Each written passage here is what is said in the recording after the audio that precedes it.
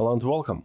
Today I want to show you how to improve the quality of your old, grainy, low-quality videos without going through any unnecessary hassle. There is a tool called Videoproc Converter AI. This tool will allow you to upscale video quality, remaster old video quality photos and videos, compress large videos, stabilize the video, etc.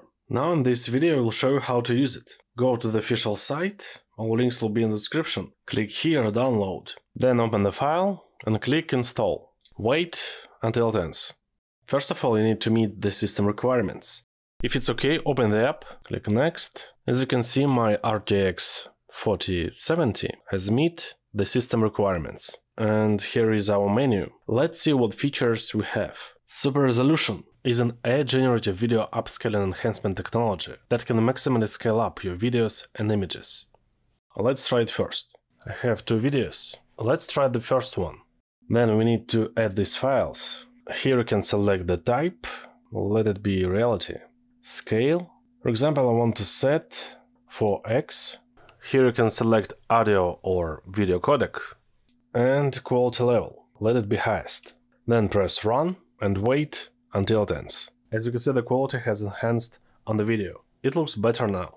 Okay, let's try the second. Let's set the same 4x and press run. As you can see, the resolution has changed and the quality has improved.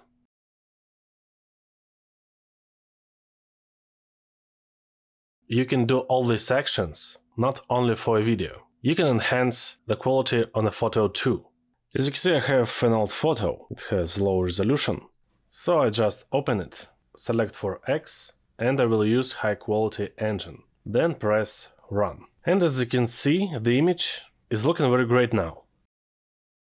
The next feature called frame interpolation. It supports converting low FPS video to a higher frame rate, such as from 30-60 FPS to 120, 240 and 480 FPS. I have one of these videos. As you can see, it has only 22 frames. That's how it looks. Now, for example, I want to make 72 FPS. So open this file. Here you can set FPS. For example, let it be 72 FPS. Press run and wait until it ends. And now, as you can see, we have 72 frames per second. Let's open the video. Great, it looks so much better now. Or let's set 120 frames per second. So we click run. Okay, let's check what we got. Now we have 120 frames per second. Let's open the video. Nice.